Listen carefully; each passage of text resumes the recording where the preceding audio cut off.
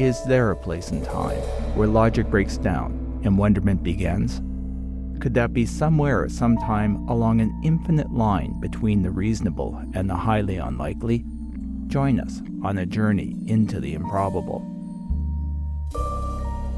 Today's story, episode 265, The Chronovisor, read by Steve Peterson. Opening and closing theme by Matthew Erdmann. Somewhere and sometime your future may have already happened.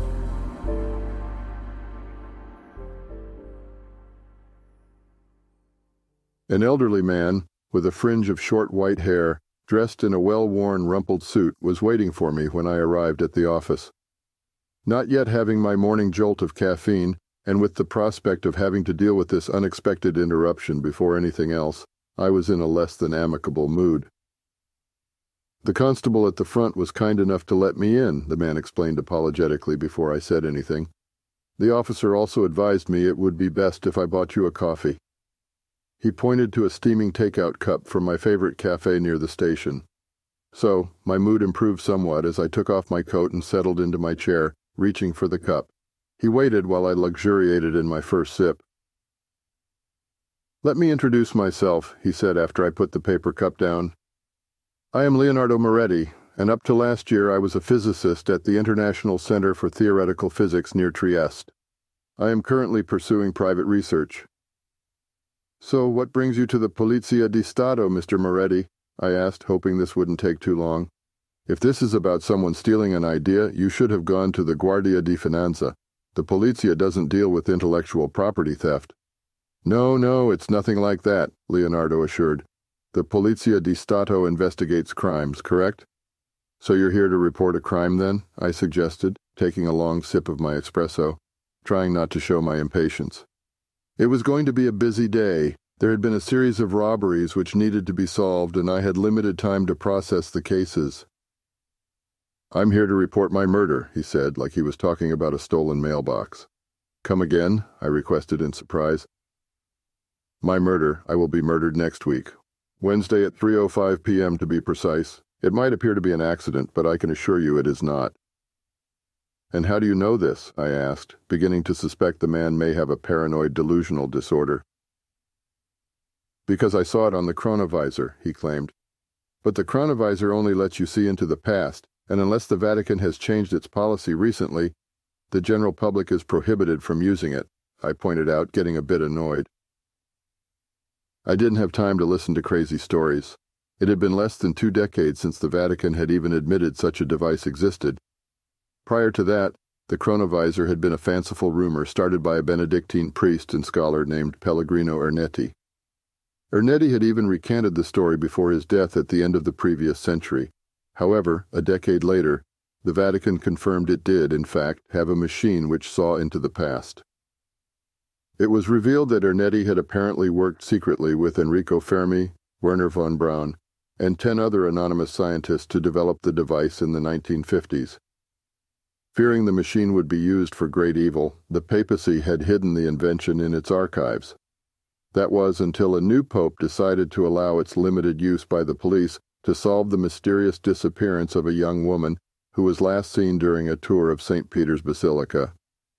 After that, the Rome police petitioned the Vatican until we were granted ongoing access to the amazing device through a secure remote system built for the purpose. Since then, the work of a detective has been reduced to little more than that of a computer operator. Once the time and location of a crime have been determined, we simply submit a request and receive a video of the criminal literally recorded in the act. Few crimes go unsolved now, and the job takes none of the creative thought it used to. I had to ask the obvious question. "How did you get access to the Chronovisor?" "I didn't. I made my own," Moretti proclaimed proudly. "It's much improved from the original. There weren't microprocessors and high-resolution video in the 1950s. "That's impossible," I protested. "The plans for the Chronovisor were destroyed decades ago to prevent another one from ever being built."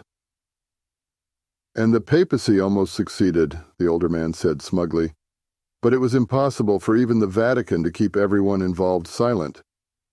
I tracked down the granddaughter of a scientist named Eunice Paulescu. In one of his papers, Erdmann mentioned he had met Paulescu at a conference and was greatly impressed by her. They shared a fascination with residual electromagnetic radiation. That's how the chronovisor works, he explained. Every event leaves an electromagnetic fingerprint. Paulescu also believed future events sent echoes back in time. They would be weak and hard to detect, but she had proven mathematically that they could exist. Apparently Erdmann didn't agree with her. He never publicly acknowledged Paulescu's true genius, despite the fact she developed most of the theory behind the chronovisor. However, I digress. I sensed there was a deeper connection, one which had not been acknowledged by Erdmann. When I approached her granddaughter, she gave me a thumb drive with her correspondence, and from those emails I pieced together the original plans for the Vatican's device. Okay, if true, that would explain how you have access to a machine, but the chronovisor only shows the past. So, how could you know about a future event, like your murder? I found a way to implement Paulescu's ideas for capturing future echoes, Moretti explained patiently. Which means, I encouraged, which means my machine can decode the electromagnetic echoes of future events. In fact, I was testing that capacity when I discovered my murder. He said in a demeaning tone as if I should have come to that realization myself. However, as a detective, I have learned to always let the interviewee draw the conclusions. And you are convinced of what you saw on this new improved chronovisor of yours? I asked. Yes, he replied, getting agitated. A car intentionally swerved onto the sidewalk, accelerated and hit me. It wasn't accidental. I can assure you of that. Do you have a video recording? Moretti fumbled in his pocket, pulled out a thumb drive and placed it on my desk. I plugged the device into a port on my computer and a grainy video appeared. It was hard to make out Moretti as he walked through Piazza del Popolo, a popular tourist attraction not far from Vatican City. We watched as a white rental car broke away from the tangled traffic and zoomed past him. A second later, another car moving even faster steered onto the sidewalk and hit him. I had to agree. It looked intentional. Unfortunately, it was impossible to identify the second vehicle. The video quality is not very good, I complained. I know, I'm working on improving the resolution, Moretti admitted grudgingly. Future events are substantially harder to capture than ones in the past. Their patterns are less distinct. I leaned back in my chair thinking and finally said, There's not much to go on from that video. Do you know who might want you dead? Anyone who doesn't want the future revealed, I guess, Moretti shrugged. How many people have you told about this? You're the only person who knows I've succeeded in seeing the future, he replied. But I've never tried to hide my interest in building an updated chronovisor. Most of my colleagues knew I was working on a design. Have you tried using your machine to look for the location of your colleagues at the time of your death? I asked. No, Moretti admitted, maybe a bit too quickly. A key component burned out. It'll take about 3 weeks to build a replacement and figure out what went wrong. I sighed with frustration. So what would you have me do, Mr. Moretti? No crime has been committed yet, and you have no idea who might be involved. I don't want my death to be seen as an accident, so I figured if I told the police... My computer chimed, informing me there was only 15 minutes before my daily chronovisor session. Unfortunately, I have a lot of cases to process today, Mr. Moretti. I apologized, glad I had an excuse to end the meeting. So I'll need to ask you to leave. If I were you, I'd stay clear of that plaza in the video. Maybe just stay home with your doors locked until the date passes. Sorry, but that's all the advice I can offer unless you can provide me with more specific information. I could tell Moretti wasn't happy with my advice. It doesn't work that way, Detective Rizzo, he explained calmly. You can't avoid the future, so all paths lead to it. How could it be otherwise? Despite what I want to do, there will be a compelling reason for me to end up in that plaza at 3:05 p.m. next Wednesday. I don't believe in a deterministic universe, Mr. Moretti, I said haughtily, silently willing the man to leave. Send me a list of your colleagues and I'll find out what I can, but my advice stands. Stay away from Piazza del Popolo. The older man, stiff from sitting, struggled out of his seat, bade me a good day and left. I checked the time. There was only a few minutes to organize the case files on my desk before my session started. A detective inputs the time and place of each felony, then watches the resulting video produced by the Chronovisor, adjusting the time and location coordinates until the exact moment and place of the crime is found. After that, facial recognition software identifies the criminal, then an arrest warrant is automatically issued. Disguises don't work because all the detective has to do is backtrack the individual to the point in time they put their mask on. There was no intuition or skill involved. The Chronovisor had made the life of a detective routine and boring. Most days I never leave the office except to have lunch. Oddly, as I worked through my pile of case files, my mind kept wandering back to Mr. Moretti's story. The next day, I found an email from the man waiting for me on my office computer, containing a list of his closest associates. My caseload was unusually light, so I decided to use my daily slot on the Chronovisor to confirm Moretti's story.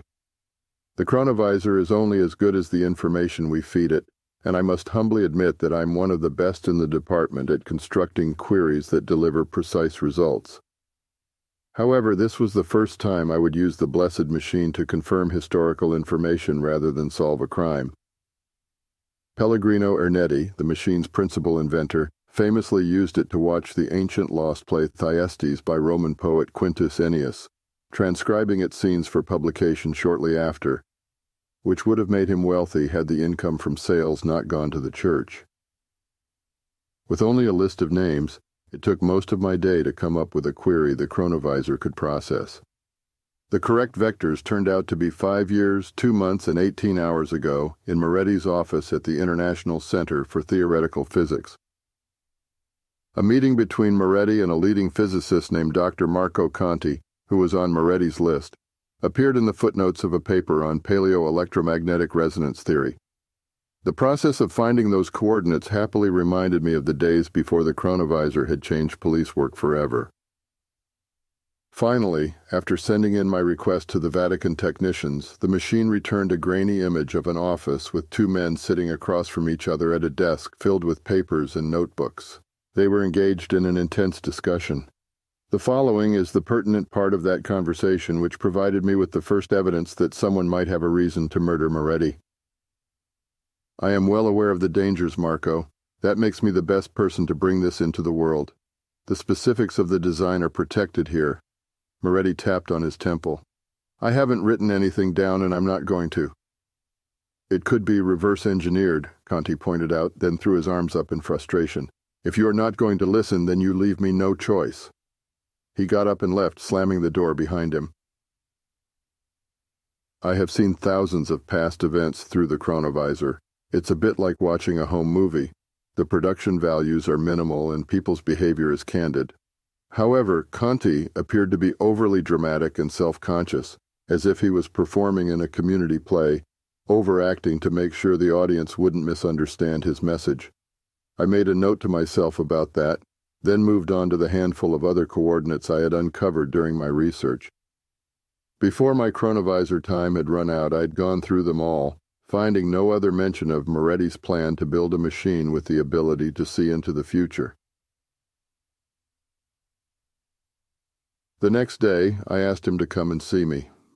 Moretti arrived in the same rumpled clothes he had worn at our first meeting and sat down, fidgeting with his jacket.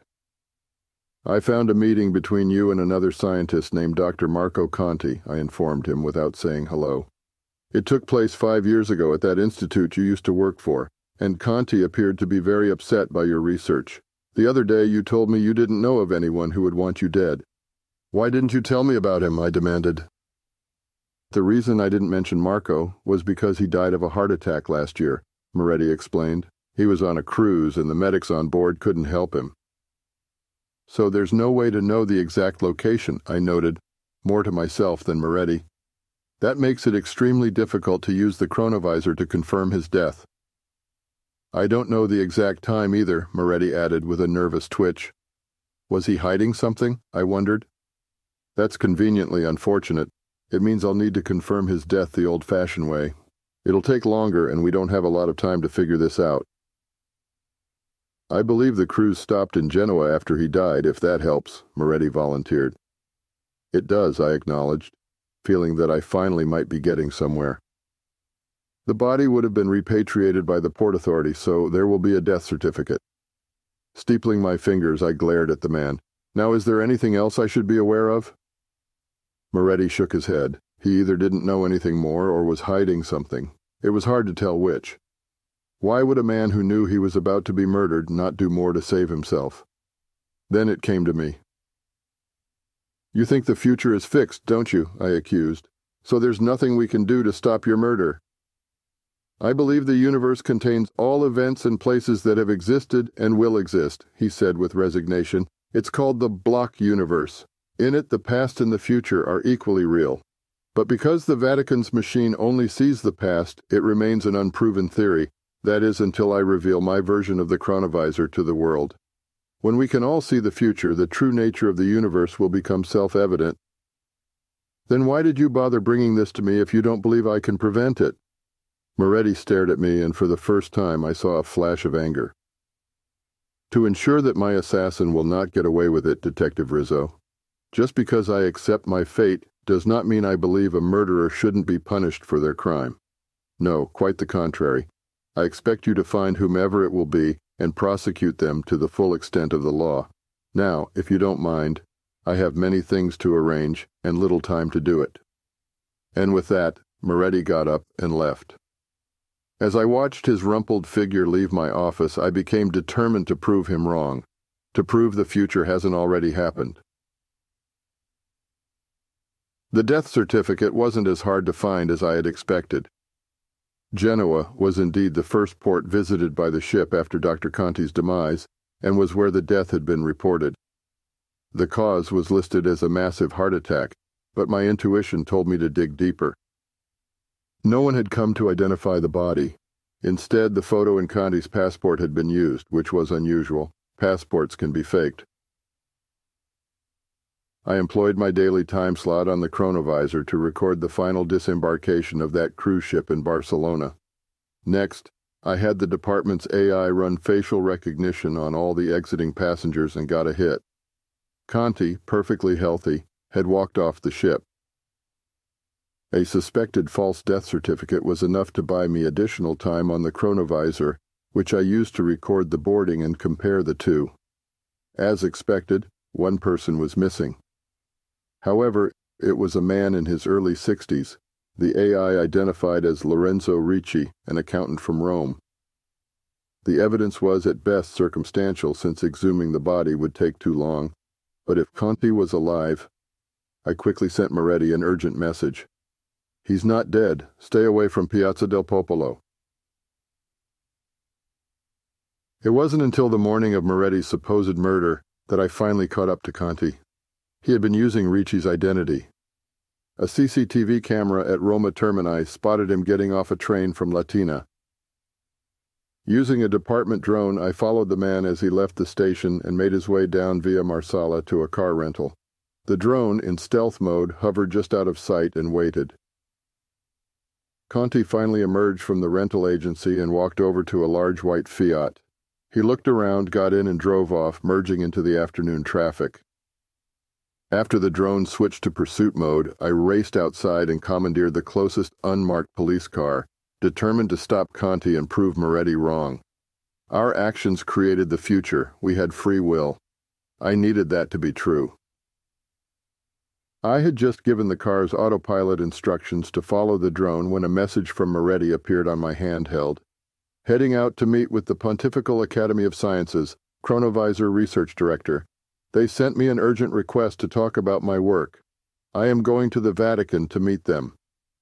I read the message, feeling like I was watching a badly written movie where you can predict every move the character will make. You know what day it is? What time it is? I yelled at the device while typing. Are you crazy? Stay home. Delay the meeting. I've been waiting for this opportunity for years. The meeting can't be changed. He immediately messaged back. I knew there would be a reason, and I'm fine with that. Events are unfolding as they should. Remember, this has already happened. His response made me angry.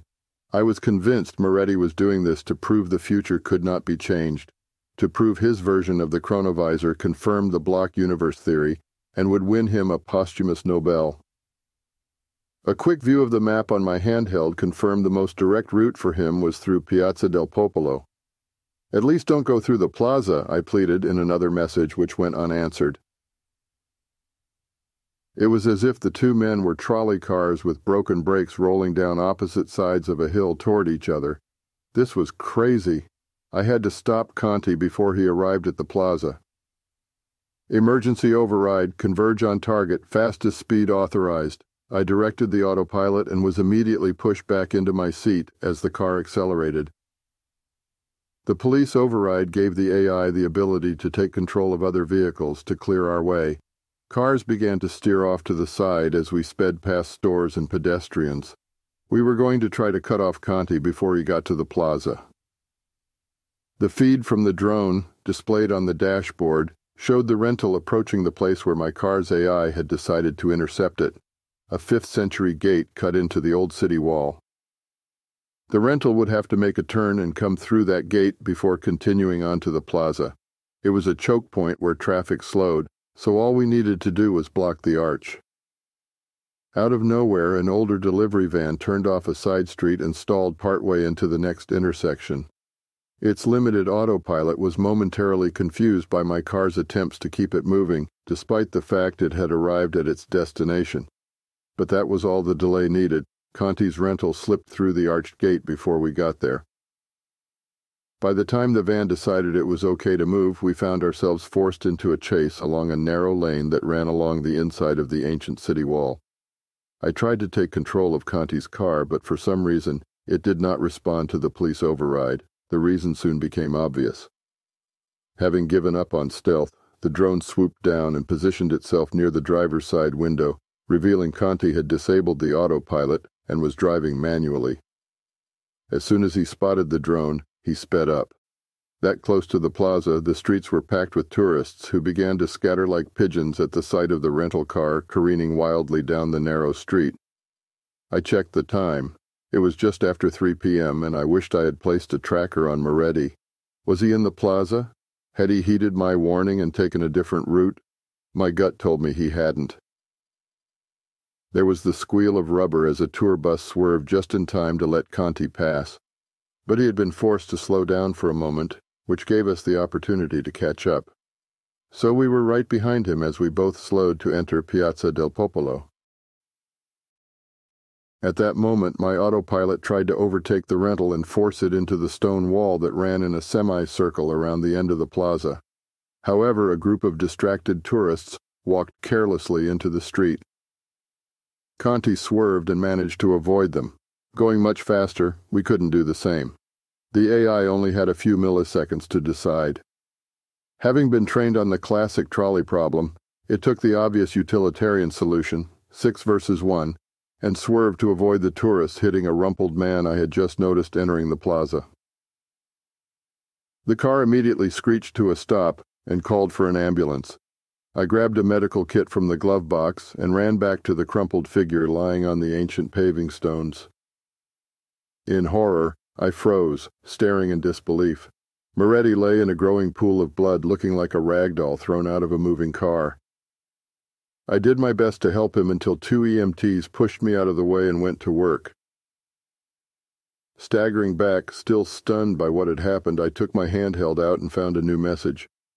"Thanks for saving us from the tyranny of our future," it said.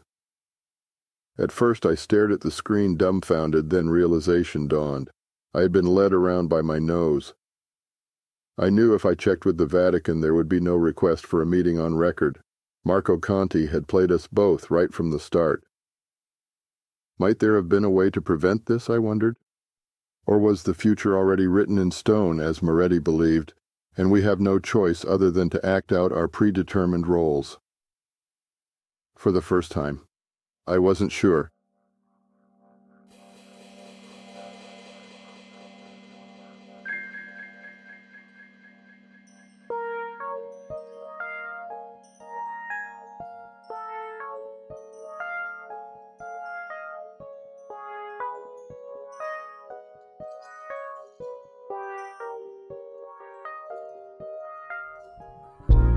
Makeshift Stories is released around the beginning and middle of the month. This month's story was written by Alan V. Hare and read by Steve Peterson. Opening and closing themes, composed and recorded by Matthew Erdmann. Audio production and editing by Makeshift Studios. You can support the podcast by heading over to ko-fi.com/makeshiftstories and make a one-time donation to help us offset costs. Or click the support button on our website. You also can help us out by getting your friends to subscribe or follow wherever they listen to audio. If you'd like to connect with us, please send an email to makeshiftstories@gmail.com or visit our website at makeshiftstories.com. Links to both are in the show notes. Makeshift Stories is released under a Creative Commons non-commercial attribution, no derivative license, which means you are free to share our stories. Just remember to credit us and don't alter anything.